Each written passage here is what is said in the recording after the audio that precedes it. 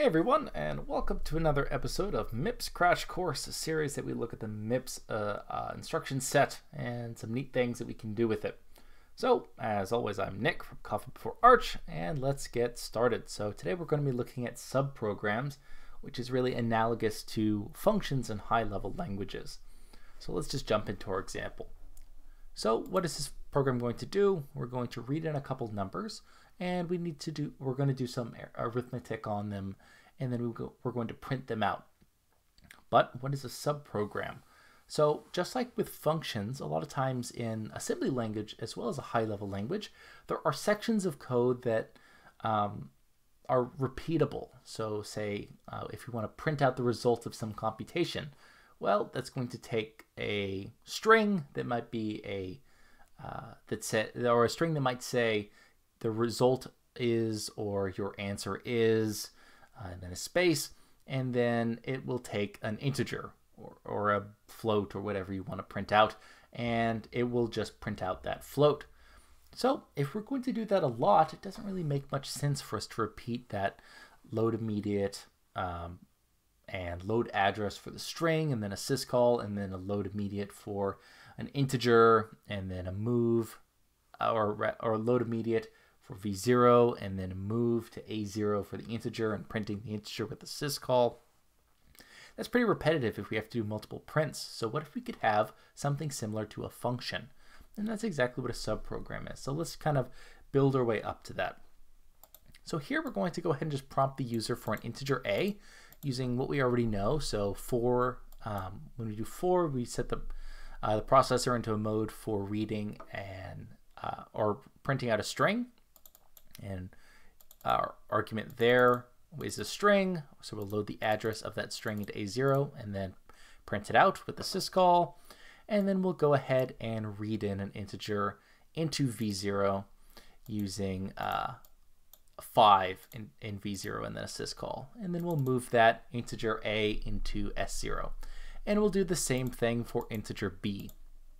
So integer b in this case will read using another prompt asking the user for an integer b, and then we'll move that into s1 after we read it here. Okay, so then we're going to just perform some basic arithmetic. So we'll go ahead and just add 5 to that integer a, and then we'll multiply that result by the integer b and store it in s0. So let's, we already said that we might want to automate that printing out of a string and an integer result. So how do we do that in reality? Well, the first thing we're going to do is we're going to have this subprogram. So we're going to give it a label. That way we have, say, something to jump to. So this label will be associated with a program counter value that when we do a jump, which changes the program counter to another value, it'll change to this address, the address of this label. So what does this label have? Or so how do we get to this label in the first place? So we'll use this jump and link instruction right here. And this jump and link instruction says, I want to jump to the address of this label right here, print result. And then what does this link mean? So we know what jump means. What does link mean? Now link means, okay, so just like a normal function in a high-level language, after that function finishes, I want to go back to where I called it from.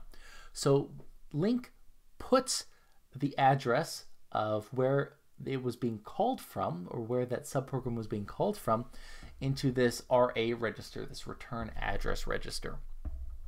That way we know where a subprogram was called from. And later on we'll see that we have to be a little bit careful with that if we have multiple subprogram calls, because they will end up overwriting that RA register if we do multiple jump and links without a return.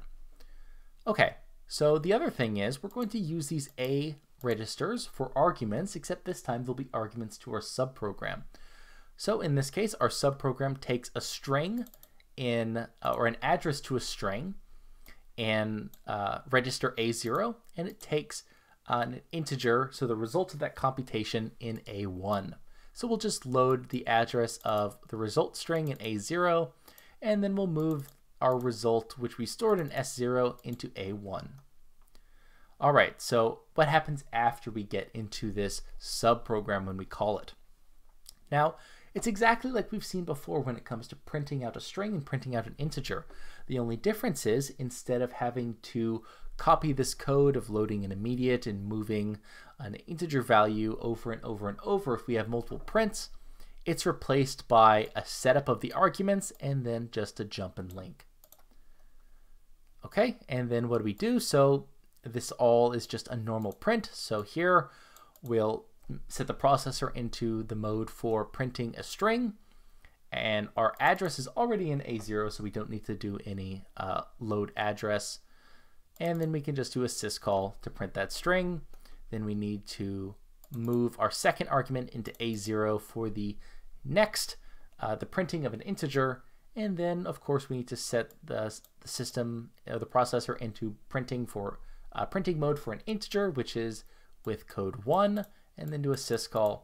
And then we do another new instruction we have, which is JR, which is this jump return. Now, the jump return will just use this, the address pointed to in this return address register, and it will go back to the point of where execution last was. So here in this case, when we do jump return with register RA, RA was set by this jump and link, so we will begin execution back where we started this call from, and then we'll just terminate the program after that. So let's go ahead and assemble this and see what happens. So here we have the assembly, and then we have our ASCII values. So what were our ASCII values? So we had a string, enter an integer A, enter an integer B, and then the result is. So the result is what we print out in this print result subprogram. Okay, so let's go back here, and let's go ahead and go to run IO and execute. All right, so it's asking me for an integer A. Let's do 9. An integer B. Let's do 5. All right, and it says our result is 70. So let's spot check this. So we said we were going to add 5 to an integer A, so that'll be 14, and then it'll multiply that by our integer B, which is 5. So it'll be 14 times 5, which is 70. So we got the right answer. Now let's look at some more interesting details here. So if we back up a few instructions, so if we back up to right where we have a jump and link, so here we have our return address register. It's empty, it just has 0 in it. And if we continue on and then we call that jump and link, we see that it gets stored. What gets stored in RA is going to be the program counter value that we were at, or the program counter value we were at. So we're at 419 4380, and then we call jump and link. So we continue on one instruction, and it puts in here 419 4384. So it increments our program counter by 4, which is the same as incrementing by an entire instruction. And so what this basically says is, okay, after execution, I want you to go to the instruction after jump and link. So if we use the same program counter value in there, we would just call jump and link over and over and over again. So it needs to be incremented as well. Okay, and then we'll continue on with execution. And then we see that our PC value, after we call jump return down here, so let's fast forward, our PC value after that execution turns to 419 4384, the same value in that return address. So that's the basics of how jump and link and jump return function. Okay, so that's going to be our example for today of subprograms. Like I said, they're very similar to, in a high-level language, functions. So as always, we can go to github.com/coffeebeforearch, where we have the code for all of our series. So we're looking at MIPS crash course, but we also have stuff on GPU programming as well, and C++ and multi-processor programming. So if we go to MIPS crash course and we go to subprograms, we have our example that we went through today. So feel free to download this and check it out, and either comment below if you have any questions. I'm pretty quick at getting back to those. Otherwise, I have an email listed here as well, and all the previous videos and links to the files. So as always, I'm Nick from Coffee Before Arch, and I hope you have a nice day.